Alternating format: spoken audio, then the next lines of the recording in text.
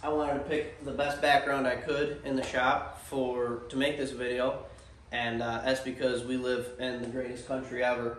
And if you don't think so, then click off the video. Welcome back to the ECD MotorSports YouTube channel.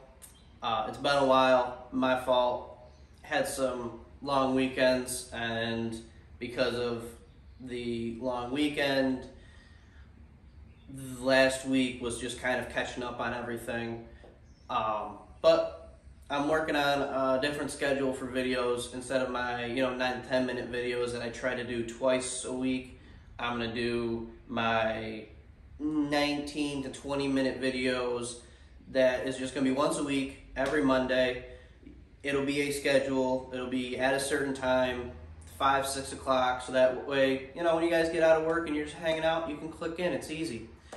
But this video, I did want to talk about a few things, what we got going on, what's coming up, so that way, you guys know that even if you subscribe and you want to tune in weekly, there's going to be new stuff. It's not going to be the same old stuff. With me doing these for about a week, taking my time from filming Monday to Saturday so I can edit Sunday and have it up Monday, between Monday and Saturday, it will be anything from our street cars, race cars, dirt bikes, trail riding, all the stuff that we do around our little house, garage, our little team area here. And the first thing I did want to talk about is that I have my book, because even at 21 I don't remember everything. So,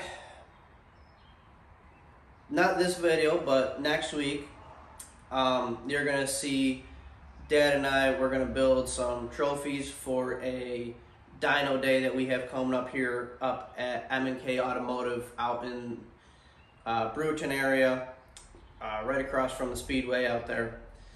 And they have some trophies that they wanted us to build. Dad and I like to do this kind of stuff because we love to support these small events. The Rowdy Racing guys, they're great guys, and anything from sponsoring their 550, 650 Index Series to like this. They're putting on this dyno day, and we're going to build some trophies for it. So, you're going to see us building trophies for it. I'll probably even film a little bit of the dyno day. So that's going to be in next week's video. Along with that, you'll see some Fairmont stuff, some dirt bike stuff. I'm going to try to just throw everything that we normally do in here, make this more entertaining for you guys. So that's my talk about the trophies and events. Fairmont is maybe a week or two away from being done. I would say 2 weeks, but that's coming to an end. And we'll start doing some streetcar stuff with that, having fun. Someone just tried to pull out in front of someone. And with the Fairmont being done, that kind of leads me into the next part of this video. And I'm going to take you guys off of the tripod and we'll do a quick walk around. Alright, so we're off the tripod. We're going to do a quick walk around. Not much has changed, obviously, because I've been busy a little bit, a few weeks, but still wiring, still sorting, still figuring it out. Not much has changed, not much has gone on. But I do have a dash coming for it, so that's new. Do have a battery cutoff switch coming too, so that'll happen this week. I don't know if the dash is coming this week, maybe next week, but regardless, there's things going on. But I did want to actually ask you guys something, so the few of you can actually be involved in this decision. We have a Fairmont right there, Ford small block 306, 76 millimeter turbo. Just a true cruiser street car.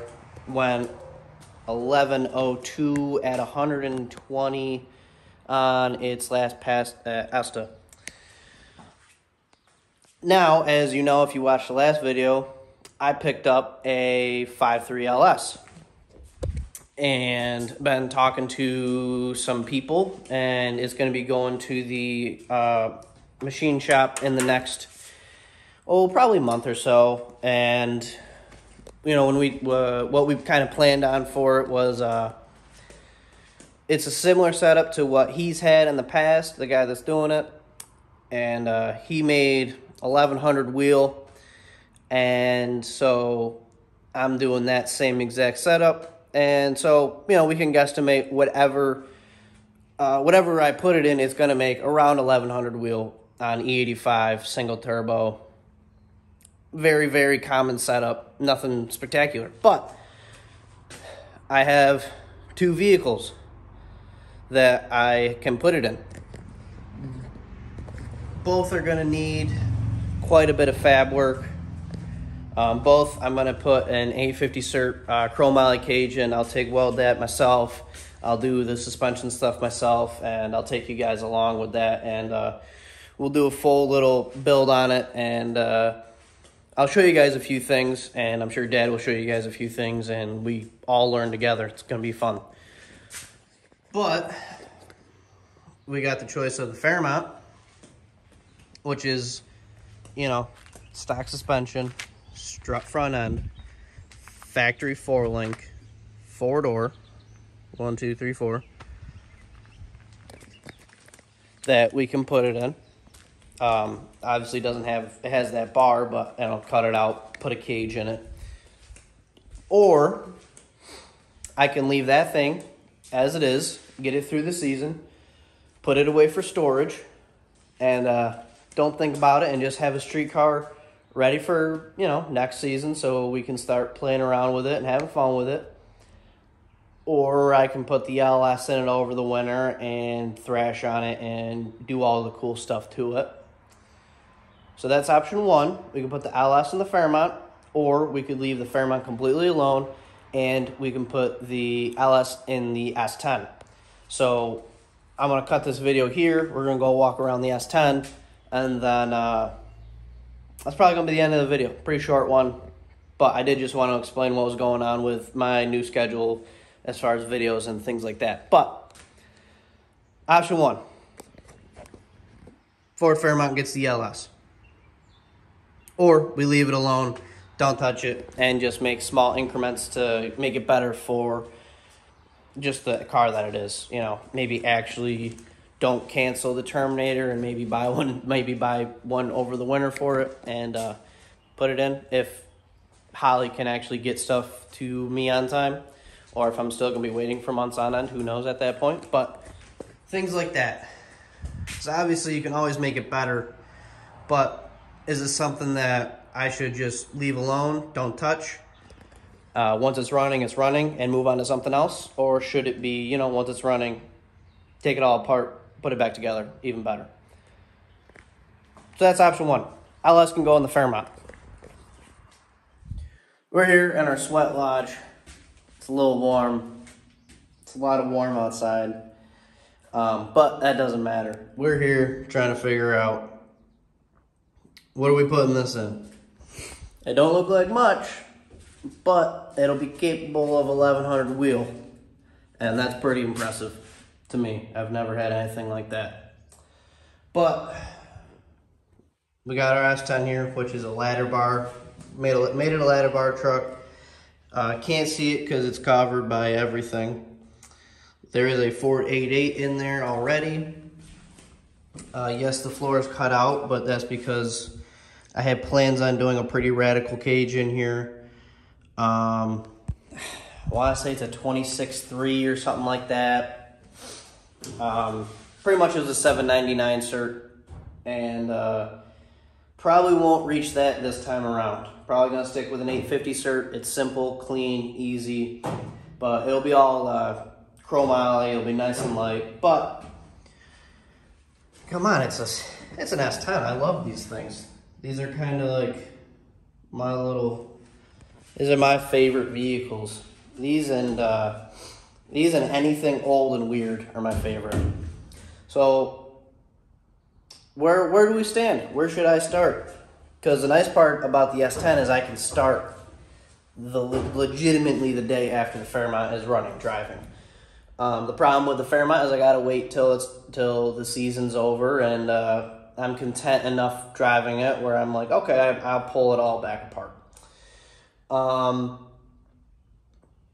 Like I said, with this, I can start as soon as the Fairmont is pretty road legal. I don't know. We'll figure it out. But those are our two options.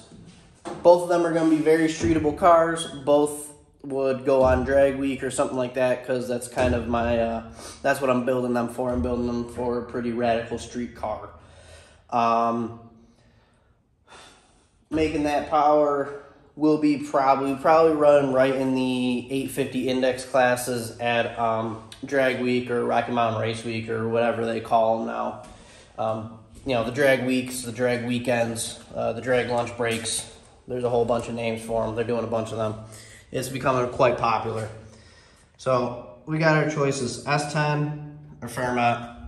What should I get going on? I'm sure it's going to be pretty split down the middle. But yeah, that's it. It's hot. I'm getting out of here.